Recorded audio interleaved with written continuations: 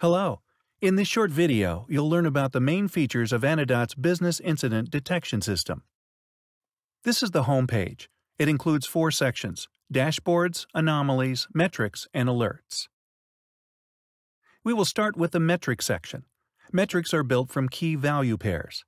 We refer to these key values as properties or dimensions. In this screen, you can see all of your metrics and understand the metrics' behavior over time. Here you can search for metrics by properties or dimensions and their values. For example, all the metrics in which the property device category has the value mobile.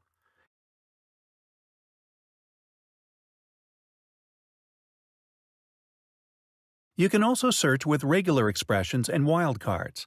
So let's change this search to include all the metrics that contain a property value ending with top.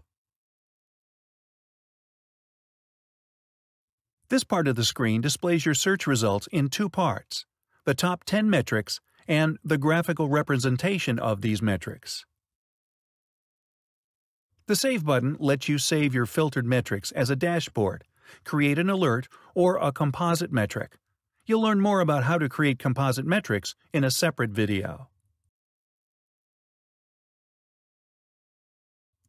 Let's move on to anomalies. Here, you can view and search for anomalies that Anodot discovered in your metrics.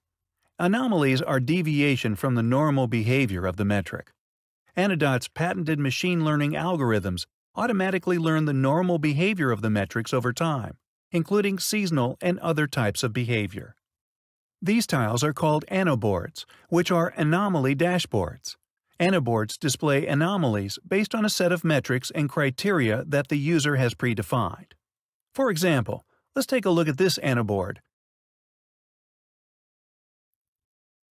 Here you can see all the anomalies that match the filtering criteria defined on the left of the screen.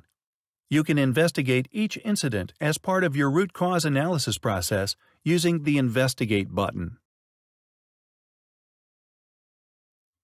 And this is an Anomap, a heat map that shows the contribution of the different dimensions or properties to each anomaly. On the left side of the screen, you can search for anomalies in particular metrics and filter them by the anomaly's properties. Now, let's learn more about alerts. In this screen, you can filter and view existing alerts or create new alerts. You can choose to view alerts that you created by clicking on My Alerts, or the alerts that you've subscribed to by clicking on My Subscription. For each alert, you can see its status, whether it's active or paused, and you can also see its severity. You can filter the alerts based on free text. For example, let's filter all the alerts for cell phones.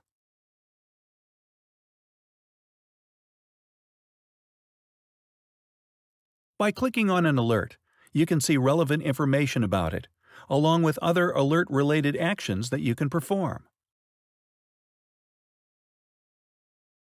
Let's close this window. The New tab lets you configure the metrics that you want to be alerted on in case of anomalies.